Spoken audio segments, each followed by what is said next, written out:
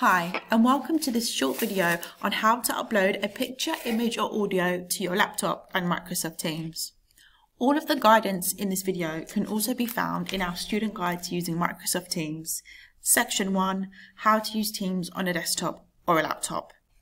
In this short tutorial video, I'll be taking you through a step-by-step guide on how to upload a picture or an audio to your laptop from your mobile phone, and then how to upload that as an assignment on Microsoft Teams. Now, the first thing you need to make sure you're doing is connecting your mobile phone to your PC or laptop with a USB cable that can transfer files. You can see an image of what that would look like on the screen here. Once you have attached your mobile phone using the USB cable, you must make sure your phone is turned on and unlocked. Your PC or laptop won't be able to find the device or download any of the images or audio files if the phone is not unlocked. So please just double check that the phone is unlocked before moving on. Once you have done that, you will then go to the Start button in the bottom left-hand page of your screen like so.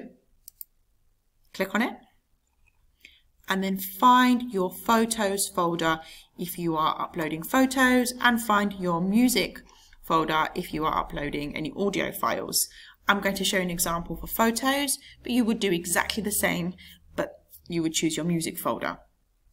Once you have clicked on the relevant folder, it will take you to the page that will save all of your files in. You then need to click Import and select from a USB device, and then follow a set of instructions that will take you through and transfer your images or your audio files from your mobile phone to this folder. Please allow a few minutes for this to happen before saving them as required, naming them, and then exiting this folder. You would do exactly the same steps if you are uploading an audio file. You would go to the music folder, press import from a USB device, and wait a few minutes for the audio file to transfer, and then save it as required in this folder. Now, to upload this to Teams, you need to go to your Teams homepage, go to your assignment that you are due to submit, like so. And at the bottom here where it says Add Work, you click Add Work, then click Upload from this device. Go to your Pictures folder, like so.